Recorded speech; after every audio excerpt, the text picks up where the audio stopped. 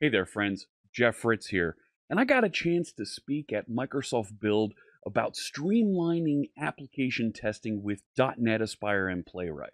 And I want to recap and talk to you about that because there's some really cool tips that you can learn from this demo that I think you can take advantage of, you can learn from, and I'm even going to give you the source code so you can tinker with it at home or at the office afterwards. All right? Let me show you what I'm talking about. So we know that .NET Aspire, that set of libraries, frameworks, and tools that gives you that stack for building observable, production-ready, distributed application systems, right? We get things like smart defaults and application orchestration, a cool developer dashboard, service discovery capabilities, and great integrations using containers with all kinds of different databases and services that you already use out there. And we're going to take this and stitch it together with Playwright. And we've used Playwright. Playwright, for those of you that haven't tried it, is a cross-platform and cross-browser testing framework that works with Chromium, Firefox, and WebKit across Windows, Mac OS, and Linux. It's fast, it's reliable, it's great. You can use this to help with all of your end-to-end testing capabilities. It's got a great set of APIs that work in all kinds of different languages, including .NET and C#, like I'm going to use here today. Now, of course, there's different types of tests that we're going to work with as we're building our application systems. You might be familiar with unit testing or even doing a little bit of integration testing. But when I'm working with .NET Aspire, I want to do the third one here. I want to do some end-to-end testing to validate the full application workflow because I might have other microservices, databases, and other capabilities all stitched together across a .NET Aspire system that I want to use and test with something like Playwright. So let me head over to the code and show you my sample code that will get you started with understanding a little bit more about what we can do with .NET Aspire and Playwright. Here I am in Visual Studio Code, and you can see my test project over there in the Explorer. So I've written a couple of pieces here that I've labeled as infrastructure that set up and manage .NET Aspire and manage Playwright. You'll be able to download and look further at these classes with the sample code that I'll give you at the end of the session. Now, take a look here. This is my Playwright Manager.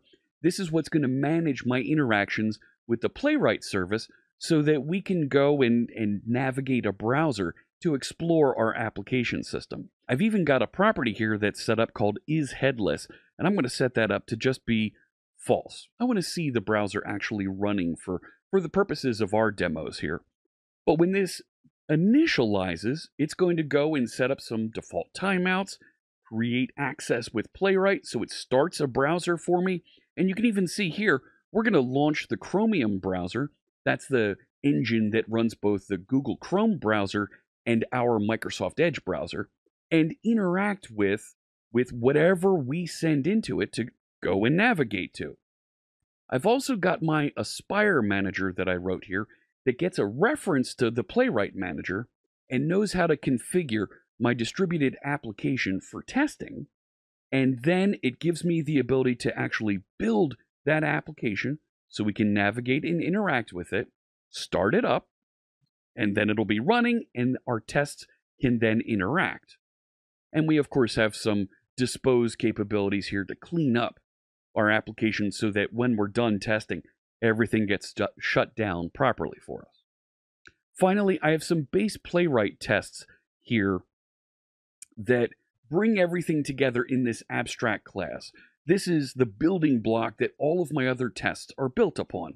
And you can see it brings together my Aspire manager and my Playwright manager so that those two pieces can work together and my tests can tell Playwright how to find Aspire and navigate around the system. Let me show you a little bit further down here. We have a configure method that does exactly those things here, right? It's going to go identify the URLs for where the dashboard is running, pass along the information so we can log into the dashboard as well. We can interact with pages using this method that that takes a delegate here, that takes a function that defines exactly how to navigate around using some of our standard Playwright test methods. And you can see here, it's actually going to go and have things set up and navigate around and find the service that we want and interact with that inside of our tests. So I have tests that are built over here. This is my first set of tests called 𝗦𝗲𝗀𝗻𝗀𝗀𝗀 tests, because I'm going to work with a little application that's set up to interact with the United States National Weather Service's APIs and present the current weather to me.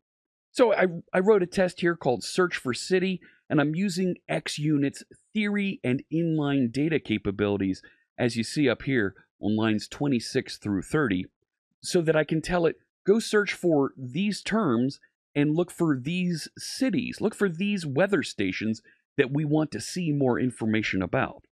And our application is going to go find the 𝗦𝗽𝗲𝗀𝗀𝗀𝗀 application that Aspire is managing, go to the root of that website, and start navigating around. Click into the column options on a quick grid that's in there, and navigate through and actually search for one of those cities. And make sure that we can actually find that exact location text. Once we do, our test has passed, and move on. Not bad. Let me show you how this runs over here using the testing capabilities in Visual Studio Code. I'll just go to that search for city and click Start on those tests, and I'll move the browser over here that Playwright is using so we can watch it interact with the application.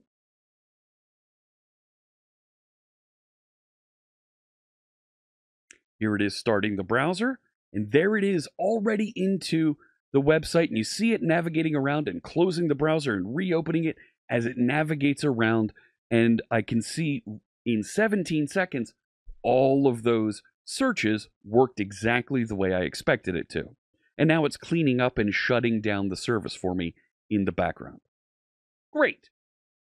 But Playwright with Aspire can do more than just interact with and write some tests that we're working with here.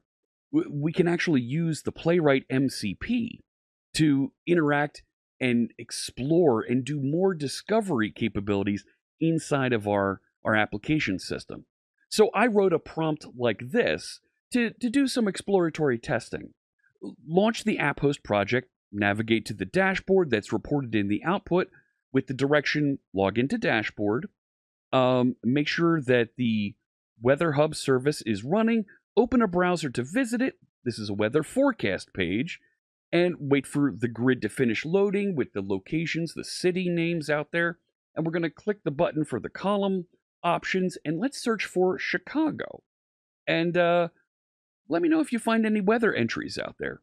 So I'll just click Start here with Copilot in Visual Studio Code, and it's going to start the MCP and interact with it. So first, of course, it's going to run the application for us. So you see there, it's going to run it down here in my Visual Studio Code terminal. And once it's done, it's going to find where that dashboard is running. It wants to wait a little bit here, so we'll let it finish loading. There we go. It's found the dashboard URL. It's opening that up, and we can see down here, it's going to take a snapshot. It's going to look at the dashboard here for us. And now it knows where the website is, navigates to it, and now it's actually going to start interacting with the website for us. And we can see it over there on the left side doing this exploratory testing for us. It's having a problem identifying exactly the access it needs to that button. So it's trying again. There it is. It found the search button. And now it's actually going to search for Chicago. And there it is. And there's no values for Chicago. And it's going to report that back to me here, that there's 0 items instead of the original 3,600. And it doesn't know what to do there. It's going to clean up and stop the application for us. That's great. We did a little bit of exploratory testing there, and it worked for us to go and discover exactly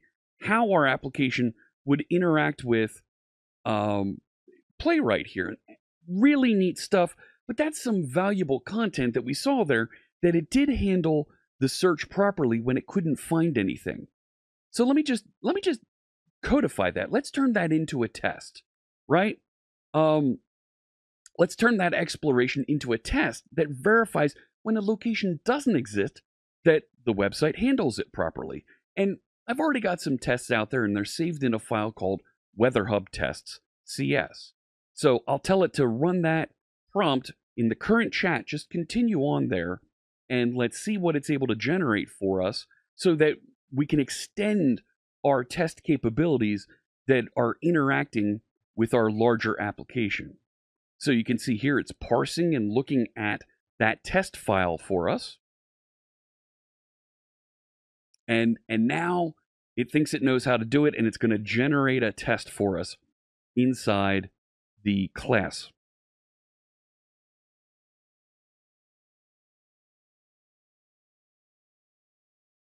There we go. We can see it's doing the exact same things that it was doing in the previous test. And it cleaned up some of its code there. I'm going to remove this little bit because I think we only need one test that is down here. So let's run it with the rest of our other tests.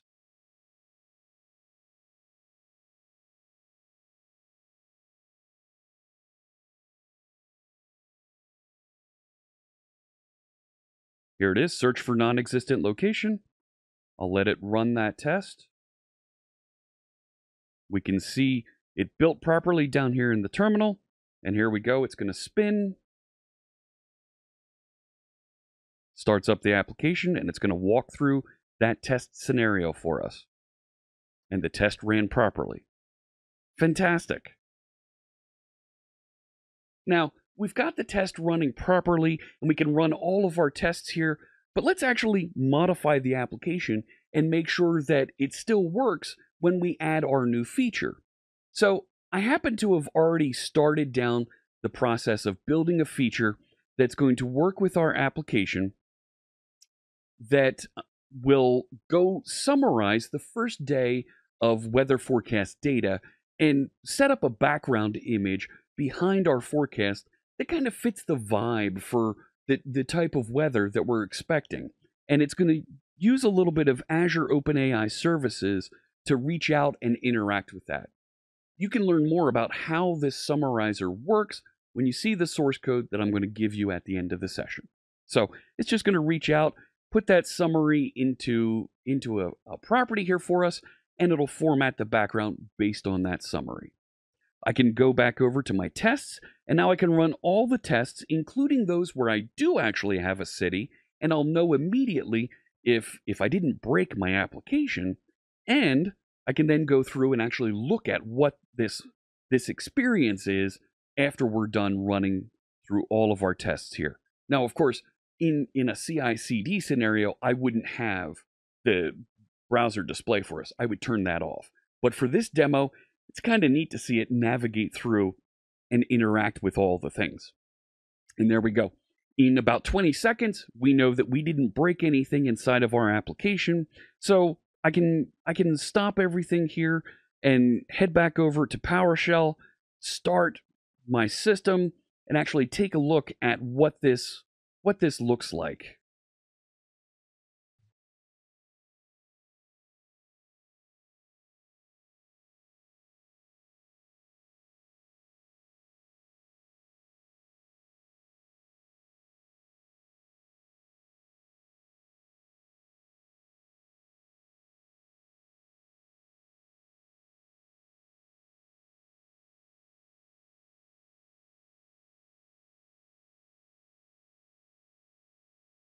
So there's my Aspire dashboard. I'll click into my weather application, and I'll give it a try here by searching for my hometown. I'll search for my hometown, Philadelphia. And there it is. When I click into it, here's the weather forecast for this week. And you can see today it's going to be sunny, a little hazy. Hot with highs in the mid 80s. That's, of course, Fahrenheit. We use Fahrenheit here in the States. And I get a nice sunny background image based on that forecast. Really cool stuff. I had Playwright and Aspire help me test and verify that this application is going to work well as a complete system that knows how to communicate and interact with the National Weather Service API and cache some of that stuff using a Redis cache in the background. Let me head back to the slides and get you up to speed with some of the other resources that you might want if you want to take a look further into what we saw as part of these demos. So, of course, you can learn more about Playwright at playwright.dev. And Aspire, the .NET Aspire system, is available at .net/Aspire. Now, the MCP, the Model Context Protocol that we used with Playwright, my friend Debbie O'Brien has a fantastic video introducing all the things that you can do with the Playwright MCP at this address, bit.ly/playwright-mcp-yt. And the source code for this sample, if you want to dig into that further, you can find that on my GitHub. I set up a bit.ly for you, bit.ly/aspire-playwright-demo. Hey, thanks so much for watching. If you want to catch more of my content, you want to see more of what I'm doing online on live videos or other content, you can find me. I am C# Fritz on all the places on the internet. Thanks so much for watching.